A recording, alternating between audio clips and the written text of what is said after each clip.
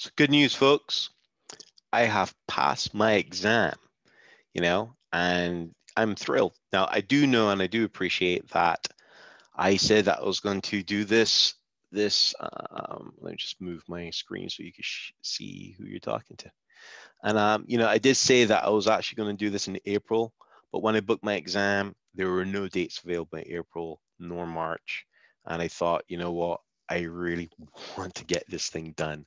So after 6 weeks of training, spending about 4 hours a day of reading the material, doing the materials and stuff like that, I decided I'll just bite the bullet. So on the 25th of January, I passed my exam, and here's the email that I received. I don't think there's anything sensitive in here that I need to hide, but anyway, basically what it is that, yeah, AZ500. Result is passed, 715. I think like the threshold is 700, and it is 700 really. But in our line of work, a pass is a pass, right? So these are the areas where they actually challenge you. So managed identity access, basically like RBAC accounts, understanding contributor, reader, what's the other one, owner, these kind of things. Implement platform protection, just basic, really simple, just no key vault, just understand key vault and how that works. Azure Security Center. What else can I say? It's not so simple, but as you're studying, you pick up on these things. NSGs, VNets, all that sort of stuff. Managed security operations, I guess that's Azure Security Center is talking about, which I'm in love with, 87%, as it reflects my true commitment to that product. Sad. Security data and applications. Secure data and application, again, is like, NSG rules, VNets, that sort of thing. And, those are the things that I saw on the exam itself. So let's cut to the chase so that you can actually get up to speed. But I just want to leave one thing is that, look, when it comes to security, a lot of people have this thought that security is this big field of knowledge, or sometimes some people get intimidated about it. It's nothing like that. And I'll show you why. Because if I look at the material of which I've used, it says, I just go back one, is basically free. Not free, it's beginner. Majority of everything's beginner. And and the good thing about this doing the material this way is that you can actually see that when you study for this material to get your AZ500, it's also part of the architecture syllabus. So what I'm trying to say is that if you wanted to know or something to measure against where you're ready to take what exams, when you use this online free material that overlaps with other parts of the Azure security, the Azure syllabus for other products, this actually shows you when you are. So as you're ramping up, you do your AZ900, 103 or 104, your AZ400, your 500. It's all part of things to then go, okay, AZ303 could be your next challenge, or 304. I can't remember. I've got the list of all the exams. So AZ303 and AZ304 here. And you can find this if you have a Whiz Labs account. So let's talk about Whiz Labs and how I've actually used that. Oops, not showing you my spread betting. If you want to know about spread betting, give me a shout. But that's not part of here today. Let's get, so if I come here and if I go to my Whiz Labs, if I log in, just type in AZ500. Now it's really important that I must actually have a disclaimer here, is that Whiz Labs is not a brain dump. Whiz Labs is not for you to go and recite all the questions for you to then use that way to pass your exam, because you will fail. The questions in Whiz Labs is not the same as what you get on the actual exam. The whole point of Whiz Labs is that it's practice test questions so that you can actually challenge yourself and see where you're weak in certain areas and strong in certain areas. If you're weak in certain areas, you could bring that level up, of course. And if you're strong in certain areas, you pat yourself on the back and, basically explore that expertise in more of a deeper way. So I'll show you the free one. So if you were to sign up to Whiz Labs today, you're able to get the free option. And if I just go to free, if I start the exam, and if I go in start quiz as practice mode, this practice mode basically means is that when you actually set the question, you want to see if you got the question right or wrong while you're doing the exam, not wait until the end to get a review. So just go start for here. Just while that's going, start. So yeah, I'm really chuffed. You know, how was it? It wasn't easy. It took me an hour and a half out of 2 hours to be able to you know, more or less do the questions and stuff like that. I did it right here at home. I did it in my home office, and the way of booking the exams is quite simple, really. And you know, basically there was no interaction between me and the test proctor. They just want, you know, I did a video scan of the whole room underneath the chair that I was sitting on, the left, right.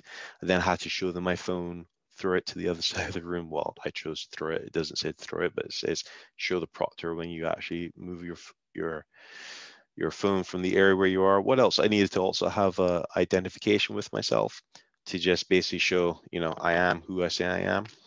Anyway, more about this. So I've given you enough time to just read this. Users will need to authenticate users' AD account and access the Cosmos DB account by using resource tokens. Which of the following would you implement for Cosmos DB? Which one do you think? A, B, or C, or D? Maybe C. It's C. So create database, user generate user. Okay, cool. Yeah. So there you go. You know, it's like that. Now, the good thing about Whiz Labs is that it shows you why this question, or how to make this, the right choice in selecting this question, why they believe that you know, the option C is correct. And what will happen is that you can then go to the Microsoft white paper itself and read. So where I actually was failing or laxing or not succeeding in anything, I came here and read the white paper. And this is what brought my knowledge up. What else could I say, really? But I'm chuffed to bits, man. You know, really passed. Really glad I got the cert underneath my belt. It makes you feel, or not, you know, it reassures you that you know more than what you know, is basically what I'm just trying to say. So if you're like me and you want to be able to just get this qualification, 6 weeks is what I did. And I was able to I went through each and every single one of these modules. I spent about 2 to 3 hours a day, probably up to 4 hours in lockdown doing this. And, you know, I'm a household of 4 kids, demanding wife, and, you know, I was able to pass this without a problem. Now, it's really good to actually use this module to be able to do something. The other place I recommend is to get, if you are not getting on with this free material, you know, Linux Academy or Cloud Guru is called now, or they've merged together. Basically is a place for you to be able to get some sort of study materials out. They're really good. You know, I believe they do hands-on labs. My next probably exams that I do, I'll use them because I have an account with that. I'll let you know how that goes. But here you get hands-on labs as well. You know, you implement network security in Azure. I'm not going to show you the labs. Basically, you can see yourself for free.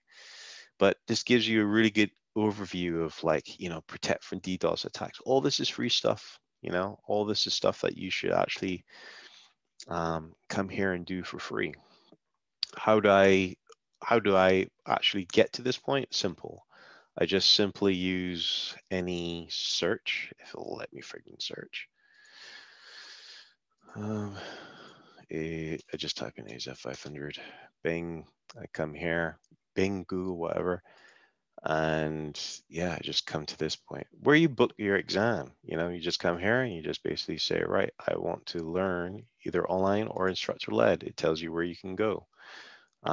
in my opinion, because the market changes so much with this material, it's online free is good with me.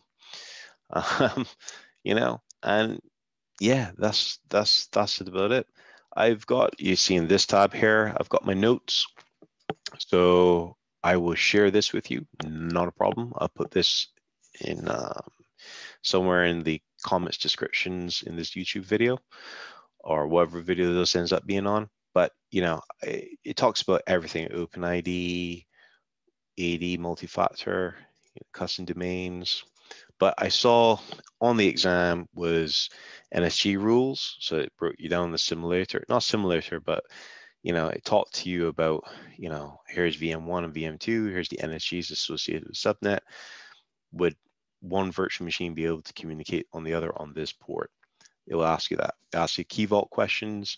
It asks you Azure Security Center questions. Hint, if anything that you're implementing with Azure Security Center and the license on the free is all you have to pay for it. So, excuse me. That's the answer to that question. For majority of questions I had, you know, is upgrade the license. It was about just in time as well, understand the NSG and what port is associated with RDP on that through 389. Tokens, what else? That's about it, you know, but everything is covered here. Everything that you want to read and learn and understand is all here. Actually, I wouldn't even waste your time with these notes. These notes I took were from this. I use OneNote so that, you know, while I'm there with my phone and stuff, I'm walking the dog, or I don't have a dog. What I'm talking about, if I'm going for a walk, if you have a dog and you're walking the dog and you just got that 5-minute snippet to read, you know, OneNote follows you wherever you have your account, if you got the internet. And that's why I've got it here, you know, and it covers some really good stuff. OWASP, SonarQube, and all this stuff, guys. You got to gem up on. Anyway, so good luck with your exam. AZ500, simple, 6 weeks, no excuses really. Got 4 kids, demanding wife. I'm in lockdown. I wake up at 4:30 in the morning, do my workout, then hit the books. You know, that's what I'm making a sacrifice for, so that I make sure that I'm up to a level. It's easy for me to get another job because I'm a contractor and I need to be able to be up to speed with a lot of things. And that's about it. If you want any hints, tips, or anything like that, leave a comment. Give me a thumbs up and subscribe, man, because I want to grow this channel and help people like yourself pass. If you have anything else that you want to see next, let me know. Oh, what am I doing next? I'm doing probably, what would I do? I'll do no. I'm going to do Terraform Associate. Yeah, I'm going to do that. And then what else would I be doing? Probably I want to do the associate for Terraform because I just want to break from the Microsoft stuff. And then I'll go back to probably doing either AI 100, or sorry, AI 900, not 100, AI 900. And then I want to get the architecture stuff. So 303 and 304. Anything else, guys? Gals, let me know. Thank you and see you soon. And good luck. Good luck with passing your exam.